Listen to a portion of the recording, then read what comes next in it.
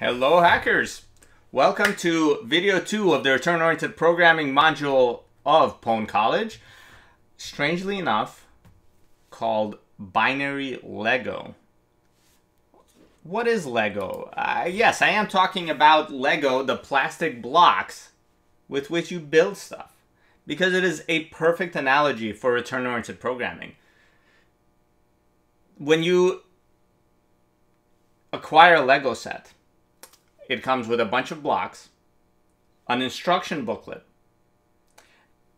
and by following the instruction booklet's instructions and putting blocks together in a specific way, you create a Lego structure, like a car.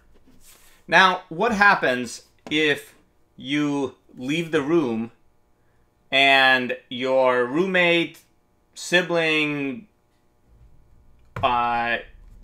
adversary runs in and scribbles all over your Lego instruction booklet?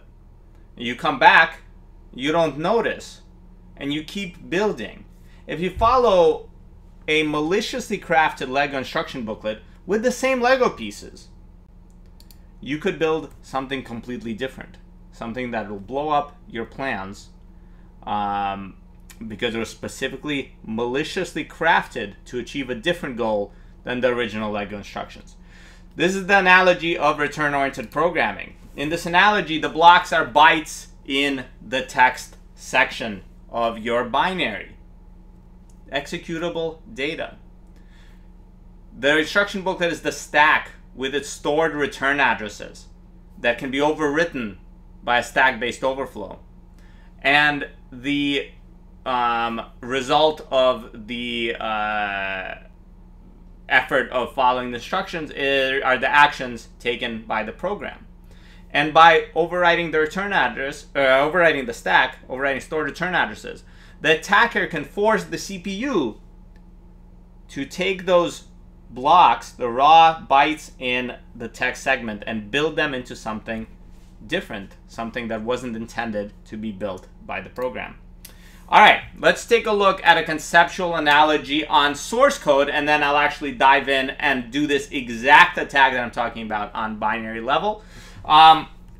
Here's a program that asks for your name, and that's it. It also happens to have code in the binary that will open the flag file, do nothing with it. It also has code in the binary that will open something that is not the flag file and send you the output, right? None of this quite gets you the flag, but there are problems here. The obvious one is a buffer overflow with which you can overwrite the return address. And you can overwrite not just the return address, but the return address after that return address, or the data after that return address. Normally, that data might contain stack local variables of libc start main or what have you, right? But it doesn't have to. The stack has no memory of what it used to be once you overflow it. Once you overflow it and trigger that first return, your program continues according to your instructions. You have overwritten the Lego manual. The manual no longer remembers how many pieces are involved in one specific step. Where the return addresses used to be is irrelevant. What's relevant is what is on the stack and what that is telling the CPU to do. So let's take a look at this first on the slide, and then in an actual example. On the slide, we overwrite, the name 16 bytes with a, and then we have this return address. And we overwrite it with line 6, right? And so when main returns, it will return into this line that opens the flag file and then returns. And when this returns, it will jump into line 10 that will send a file, some file descriptor, into standard out from location 0 to location 1024 in that file. Our standard open send file shellcode. By crafting return addresses carefully, we've managed to essentially execute what is the open send file shellcode using return-oriented programming. So let's actually do it. Let's take a look. I actually created ROP example.c. Here it is. Amazing. Let's compile it. I already, in fact, wrote the command. Two things that you will immediately notice. We have to disable stack canaries so that we can survive the overflow here. And we have to disable address space layout randomization just for the binary itself. That's also an important piece for this simple example, right? But in the practice, problems for the module, you will have examples where that is not disabled. All right, so we compile this and we run it. And of course, it doesn't print anything. It just takes on the name. If we give it more than 16 bytes, it'll segfault. If we GDB and run and then give it more than 16 bytes, it'll segfault on the ret. And you can see that that is overflowed. That makes sense. And then the next 8 bytes are also overflowed. I gave it quite a lot, right? All right. Let's ROP. So first, let's disassemble the ROP example. And there's a couple of things that we are interested in. First, here's main. Here's the read. We can see that the stack frame is 16 bytes in size, and then there is the saved return, the saved RBP, the saved base pointer, and then the saved return address. So for the overflow, we need to send 16 padding bytes, whatever A's, then 8 more that'll get put into RBP, and then the next 8 is going to be the return address. Cool. And then there are the two things that we were interested in the program. One is in function foo. And in function foo, it will load something into RDI. Of course, we know so that this is /flag. Then it will, before that, it'll zero out our SI. That's the mode to open it with. 0 is read-only. That's great. And then it'll call open, and then it'll return. Of course, open puts the file descriptor into RAX. So now we have the file descriptor in RAX. We pop something off the stack. So we need to send something to be popped again into RBP, and we return. All right. Of course, we want to then return to bar, where we have our send file call. And if we go back upwards from the send file call, we can see that send file, the first argument is set to 1. It's going to send 2 standard output. The second argument, we got very lucky, is set to EAX, the lower 32 bits of RAX, which is where foo put the file descriptor. So it's perfect. And then third argument is 0. Fourth argument is hex 400, that is 1024. So basically, if you jump here, we'll set the 4 arguments to send file and then call it. A plan comes together. So let's jump into a screen session, because we'll run GDB from Pwn tools.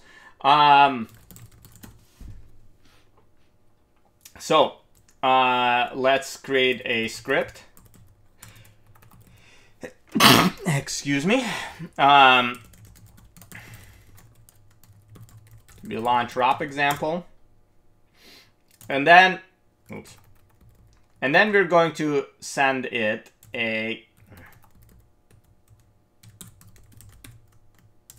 bunch of data. First, we're going to send our 16 A's. That's our name.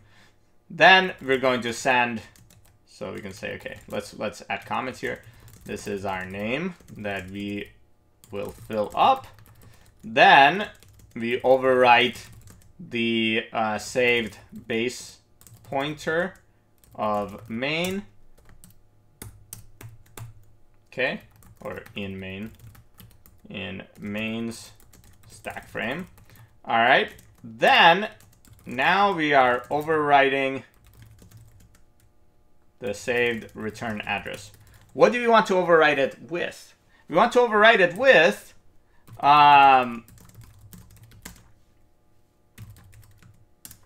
this address right here in bar, right? From main, we want to immediately jump into here. This is loads slash, or into here. This sets the second argument to 0 for open, the first argument to /flag. We're assuming that's /flag, but we've seen the source code, and it is. So we want to jump here, right? So this is nice. So here we will, of course, pack that into 8 bytes, okay? Now what? Now we jump there. Oops. We'll jump there, and that's great. We will start executing. Eventually, we'll pop RBP, right? So we need to put something on the stack as we're writing, right? That will get popped into RBP. So save return address. Let's just put in 2.2 foo's open call and setup, of course. Now this is going to get popped by foo into RBP before it returns. So we'll just put some garbage. We don't care what this is. Okay.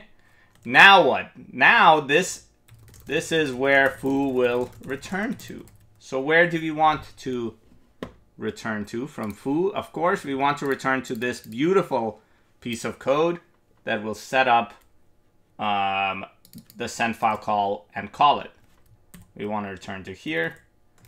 So we want to do turn to the send file call and set up in bar. And we pack it here. And we should be good. And then we p.read all. Print it. First shot, wrap payload gets the flag. Let's see what happens more in depth. Let's do this. p.gdb.pwn.gdb.attach p. Okay, let's run until main. Okay, here we go.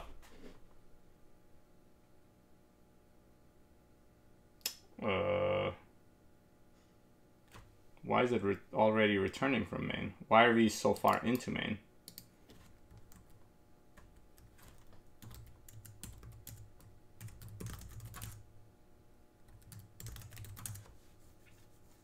Okay, something went weird. Let's do this.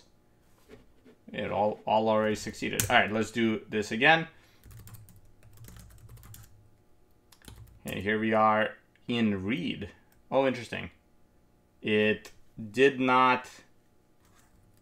Pwn tools did. Okay, so Pwn tools only caught the program at the read. That's fine. Not a problem. That actually makes sense because it reattached after the fact. Okay, so we did our read. We did our overflow. Let's step into the red.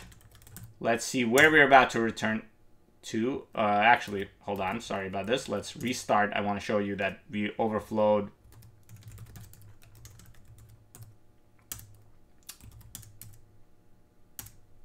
Okay, boom. We overflowed. Let's see what's on the stack. A bunch of A's. Okay, once we leave, that restores the previous stack frame. It moves RBP into RSP to eliminate, to deallocate the existing function stack frame, and then it pops RBP to restore the base pointer of the previous function. Of course, we overrode RBP. RBP is now B, all B's. Okay, if we look at what is next, it's that address we wrote. This is the address in foo.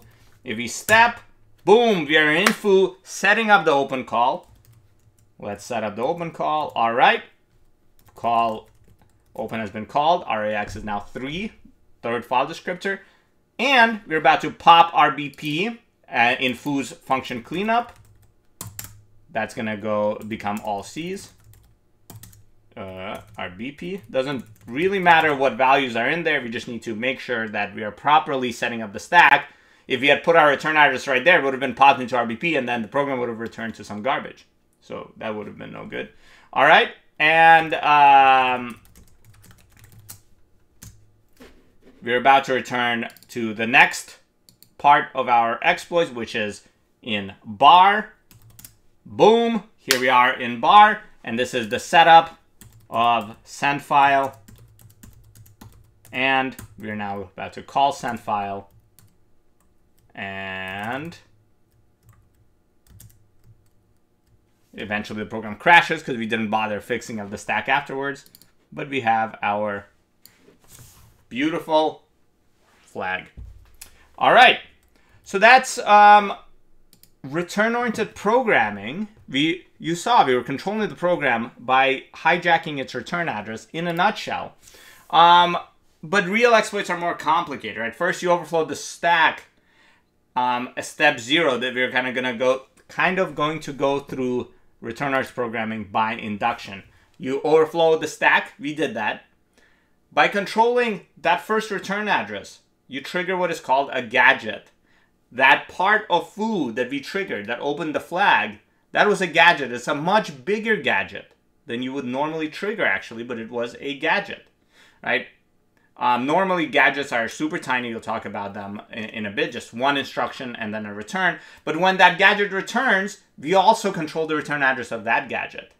And that is the inductive step where we retain control. By combining these gadgets, like we did with the 2 gadgets, we can achieve arbitrary actions. And this chain of ROP gadgets, I hid myself to show you that word, is called a ROP chain. Very cool. All right. What's the bottom line? The bottom line is that your ROP chain is basically shellcode. When you create all of these gadgets and you... I apologize for how this slide looks, but when you create all of these gadgets and put them all together, you're essentially creating shellcode, but the instructions available to you are really weird. We use 2 instructions. One of those instructions opened the flag file, or meta instructions, right? 2 gadgets. One gadget opened the flag file, the other gadget did send file. In hacker terms, this is called a weird machine. You are programming using return-oriented program by writing return addresses, a machine whose instruction set makes no sense.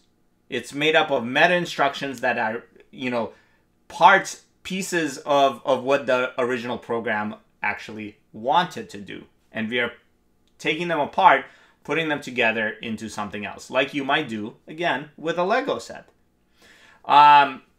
There's actually a related concept called accidental Turing completeness. If you check out this link or Google for the concept, there are tons and tons of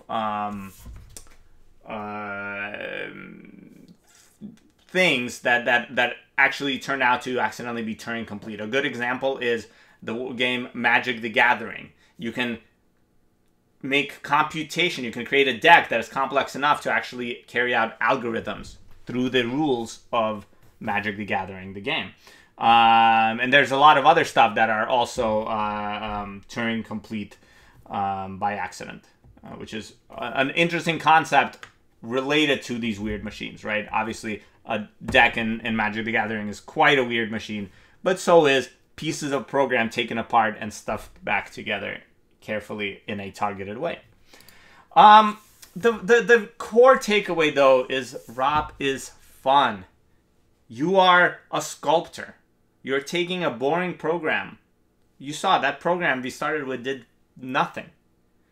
And by exploiting a vulnerability to break that program apart and crafting it back together by carefully creating a chain of return addresses on the stack that cause pieces of that original program to perform operations that it was not originally designed to do. We are building something new. We're sculptors exposing the art in the program. That's what I would encourage you to think about as you suffer through the rest of the module. This is fun.